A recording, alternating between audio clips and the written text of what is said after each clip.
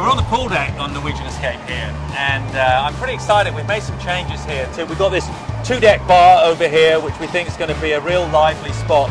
And we've opened the deck up over here, and we've added these huge LED screens up here, which will give us a chance to really show a lot of content from big sporting events. So I'm going to be here for the World Cup. I'm excited about that. And but we can throw great parties out on deck. This is going to be a great area of the ship. In the Caribbean, the sunshine, no better spot.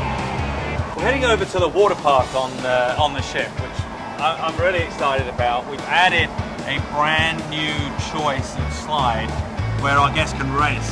It's called the Aqua Racer, and it's going to be a little scary and a little competitive at the same time, which we think is going to get the adrenaline running.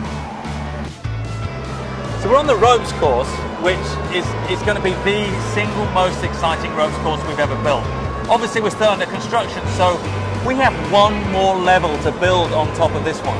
We can't do it here because the hall doesn't have the height to allow us to do it. So when the ship comes out of the hall, we're going to put one more level on this, which is going to be scary high. It's already high enough for me. And in addition to that, we're going to add a zip line that goes out over the side of the ship, as well as 2 planks that guests can walk 6 feet out over the edge of the ship. It's going to be scary, but it's going to be a lot of fun. Our guests are going to love it.